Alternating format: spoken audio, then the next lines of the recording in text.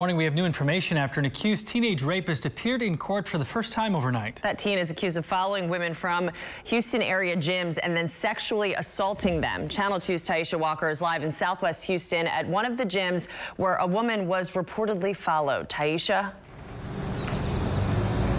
Sophia, good morning. This Fitness Connection location is the location that Carlos Guevara worked out at. This morning, the gym has been open for about an hour, and I can count on one hand the number of women that we've seen gone in, maybe about 3, not a lot.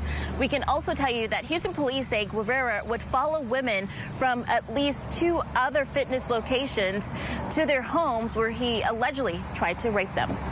Complainant AC stated defendant told her to get undressed as he was pointing the gun at her head. The 18-year-old was charged Friday night with aggravated sexual assault and assault with a deadly weapon. Houston police say Guevara is behind at least 2 different rape cases between Pasadena and Missouri City. In court, prosecutors say Guevara used his green Mustang to follow a woman last Monday from a Fitness Connection in Pasadena to her home. They say he forced his way into her car, told her to undress, and made her perform oral sex on him at gunpoint.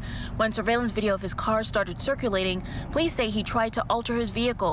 His father tells us this isn't the son that he raised. I don't know what is happening and what my son is being accused of doing. I don't believe my son is capable of doing these things.